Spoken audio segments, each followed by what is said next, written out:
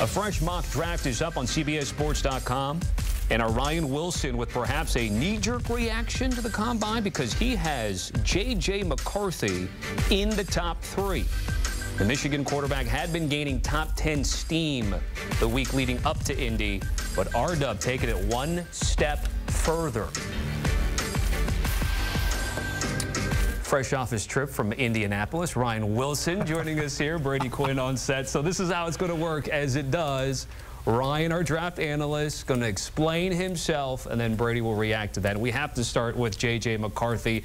Was the interview that good, Ryan? Because you bumped him up a little higher here, and now he's in the top 3.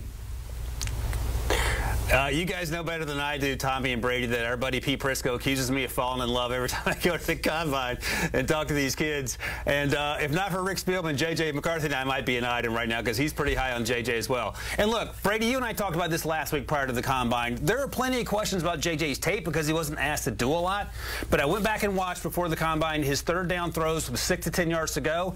He completed 73% of those throws, 5 touchdowns, no interceptions, and he was making second and third level throws, which is what you want to see at the next level. Under pressure, he was even better in terms of those numbers on third down or 6 or more. And then we talked to him, and you get the sense that he is a true leader, incredibly charismatic, quite comfortable talking to 2 old people about the draft when he's on the set with me and Rick. And the other thing, I talked to a team that had him on the board, and they said he was the best quarterback of any quarterback they talked to, and that also means something, playing that pro-style offense. Now, look, does he go 3rd overall? I don't think so, but I think top 10 is a realistic possibility, and I had him going 2 picks ahead of Drake May because Drake May has questions as well. I think Drake May is going to be fine in terms of his NFL future, but J.J. McCarthy feels like the flavor of the month, Brady, and maybe has to come to being a little starry-eyed when I got a chance to talk to him. No, I think you're touching on a lot of the things that we're seeing from J.J. McCarthy that maybe people on the outside don't quite understand. He's coached by Jim Harbaugh, so he's going to be prepared for the NFL level. He's asked to operate within an NFL system. You touched on the leadership component. I remember being in Happy Valley, and a lot of the conversation around that game was whether or not Jim Harbaugh would actually be out there on the field, if he was going to be suspended. So you end up getting Sharon Moore, who ended up coaching them at that point in time.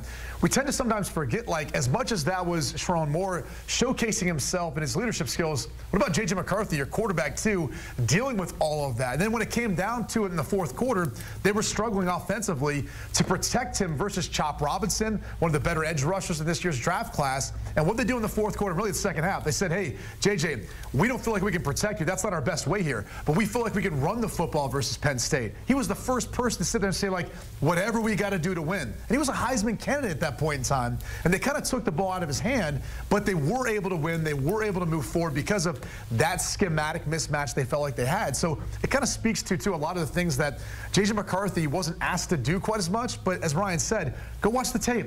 Every single time he delivered. He plays an NFL system, and he's the utmost leader within that locker room that have been through a lot of adversity and drama throughout the course of the season. Okay, so under this exercise, J.J. McCarthy goes 3rd to New England. Now, in this mock draft, Ryan's also got a few trades, and it's all within the same round, by the way. Again, you can check that out on CBSSports.com. You mentioned Drake May. He slides, but not very far, to 5, although it's the Minnesota Vikings striking a deal with the Chargers to land the North Carolina quarterback. Right, the Chargers trade down, still get an offensive tackle. They can start at right tackle right away, but I have the Vikings trading up, and the assumption, obviously, is that one of those other teams finds their way into Kirk Cousins, whether it's the Falcons or the Broncos.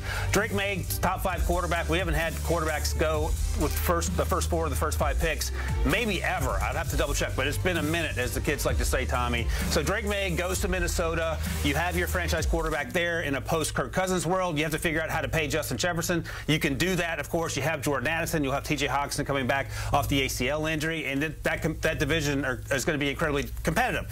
Now, I talked about this before, and Brady, I think I talked about it with you. Justin Herbert's last year at Oregon, there were questions about the way in which he played, and some of that is offense-related. Drake May didn't have a great 2023, especially compared to 2022.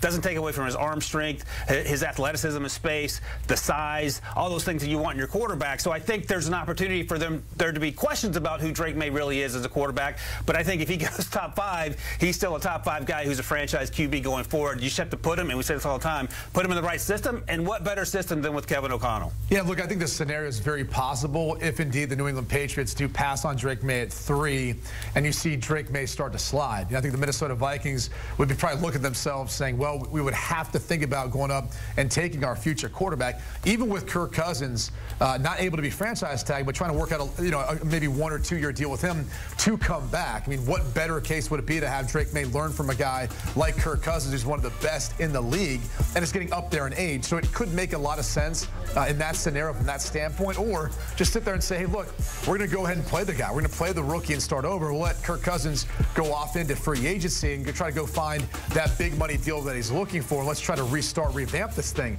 I do have to ask the question of Ryan, though. I mean, Ryan, if only you spent the entirety of the combine with a guy who used to be the general manager for the Minnesota Vikings, and I'm sure at some point in time, you and Rick Spielman had the opportunity to speak to some of the folks there with the Minnesota Vikings. So I just find it kind of interesting that you would come up with this scenario coming back from the combine now and playing out the Minnesota Vikings being interested in Drake May and wanting to trade up to potentially take him in this scenario. I feel like I'm connecting a lot of dots here. Am I onto something? So I floated I had one of my little birdies talk to me, and I floated the idea that involved the Minnesota Vikings and the quarterback not named Kirk Cousins. I floated it to Rick, and he just stares straight ahead because he has the greatest poker face when it comes to sharing information. Nothing else. He's as Pete calls him, a rube about a lot of things, but he was not eager to engage my rumor mongering. So we'll leave it at that, Brady. We'll circle back. All right, we'll circle back, but I do think Brady is onto something, by the way, just for the record. During this mock draft, you have Buffalo going up to the teens in a trade with Seattle. So at 16, R-Dub, where are they going? Man, I love me some Brian Thomas Jr., and I loved him even before he ran in the 4.3s at the combine at over 200 pounds. Bills fans have been lamenting a wide receiver in the draft for months now, going back to the regular season, Tommy and Brady. I would be fine with him staying put and getting the best available cornerback or even a wide receiver at the bottom of the first round, but I got to give the Bills fans what they want. I don't think this is too high for Brian Thomas Jr., and he may even go higher than 16. He is a special talent. He's a touchdown catch machine in terms of running. I don't think anyone ran more inside fades for touchdowns last season than Brian Thomas Jr. He has the ability to run other routes, just wasn't asked to do it a lot. If you can get Steph Diggs back to his form that we saw 2 years ago, Khalil Shakir has played well last season, especially after being a day 3 pick for the Bills a few years ago. I love what Brian Thomas Jr. was able to do with Jaden Daniels.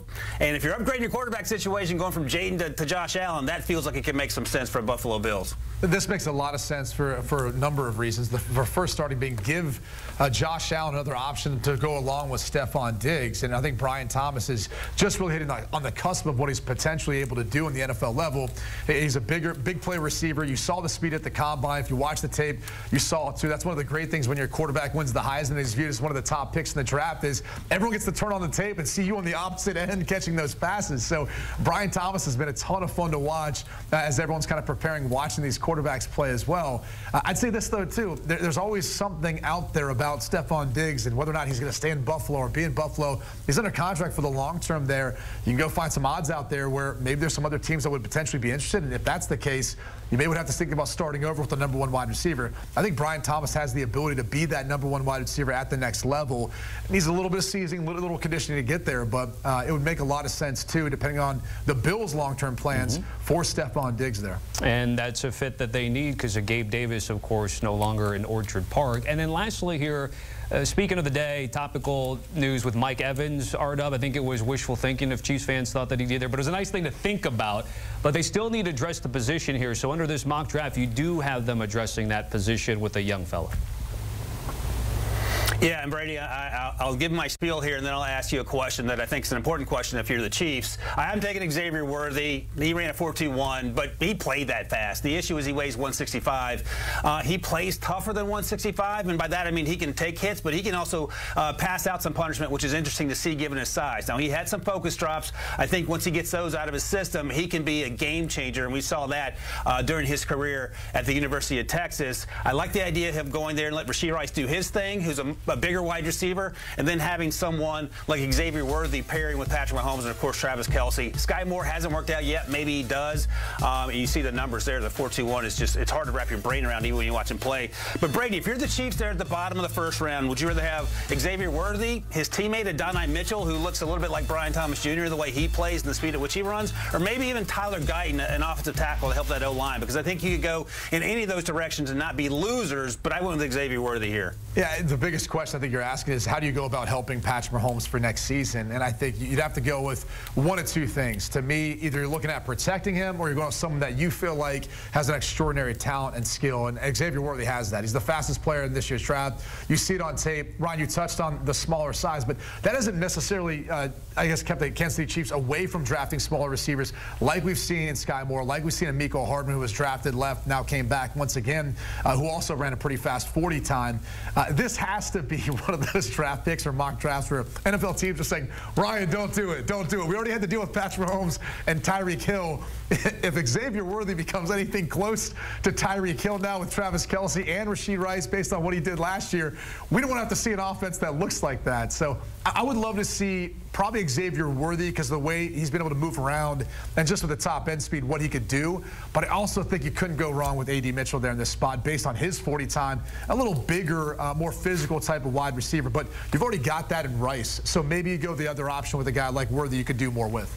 GMs might not want Ryan to do that, but you know who does? His editor. Give me them clicks, baby. JJ3. Xavier Worthy going to the Chiefs. With the first pick, come for the information with Rick Spielman. Stay for the dad jokes and the props like the unicorn that Rick Spielman had at the Combine in Indy.